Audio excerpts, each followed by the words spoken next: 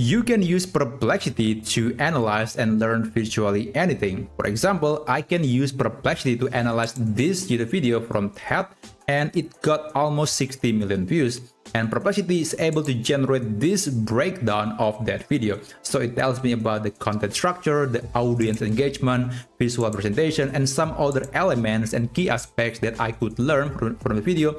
And maybe I could follow the strategy from the video on my next content. So in this tutorial, I'm going to show you how you can use Perplexity AI to basically analyze any successful YouTube video and a few key points that you could learn from it. So let's go to perplexity.ai. and then you can log in with your account. Here, I'm going to be using this AI prompt, and don't worry, I'm going to leave the full prompt in the video description. And for this example, I'll try to analyze this YouTube video from Linus Tech Tips, and this video got almost 24 million views, and that's definitely an outlier because this channel, I've been watching this channel a lot, and it's usually only get like 2 to 3 millions, and it is not 23 million. So it is something that is unusual, and perhaps there is something that is unique from this video that maybe I could learn and emulate on my next video. So I'm going to copy this video link and let's paste that to Perplexity just after the prompt.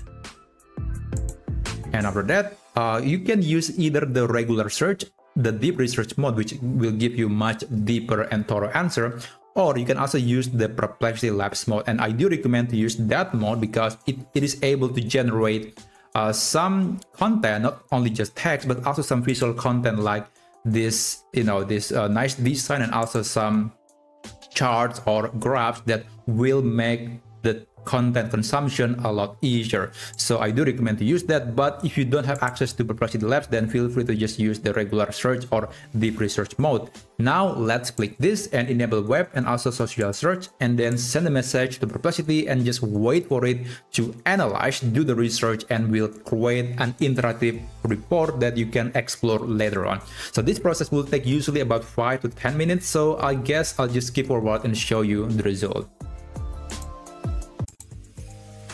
Alright, after about 10 minutes, this is the answer that Perplexity generated for me. So let's click view full screen to see the full page, and basically we can start learning from the video. And there are multiple sections here. There is the success factors, content structure, engagement, etc.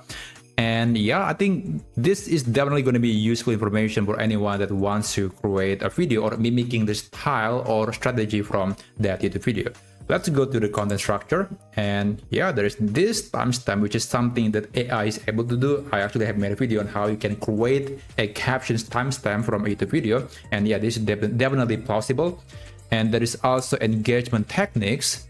So yeah, this information, okay, there is something here that I need to mention here, is that Perplexity is able to check the YouTube title, description, the number of comments, views, etc., and also the caption, so it knows exactly what's being spoken in the video, but it doesn't know about maybe some visual effects, some audio effect in the video. It doesn't know that.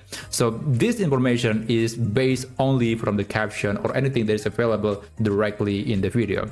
And okay, I think this is actually a great point. Let's continue to do SEO analysis.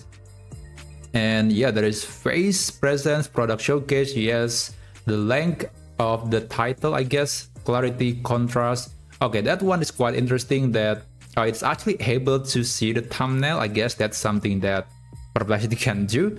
And by the way, if you want to make sure that Perplexity is actually getting the information from reliable sources, then you can go to the steps section right here, and you can see the thinking process of AI before giving you that information.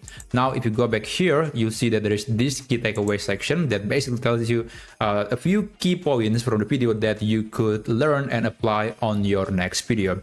So I think that's actually quite a useful way to utilize Perplexity to learn from a YouTube video. So that's basically how you can do it. You can always check the video description to get the full prompt. And thank you so much for watching this video. I'll see you around.